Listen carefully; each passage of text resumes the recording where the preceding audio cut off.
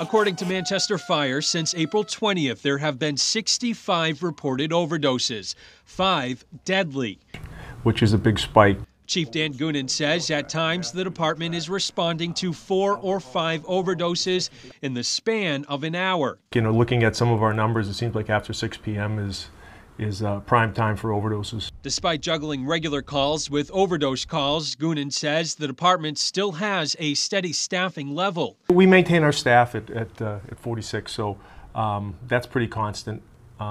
We don't staff up for those times. We just know that, you know, based on a little bit of history, we know it's going to be pretty busy. The amount of Narcan needed to revive overdose patients is also on the rise. You know, we were averaging maybe 3 to 4 milligrams per patient, and these patients are taking upwards of 8 to 10 at times. So that's very unusual. As for what exactly may be behind the numbers, Mayor Ted Gatsa says he has an idea. There's a drug on the street, carfentanil, that's certainly put that surge in. The mayor says the city is taking the epidemic seriously, and through programs like Safe Stations, it continues to provide the help to those who need it. There's no question that the doors of the fire stations are open, and they're helping an awful lot of people.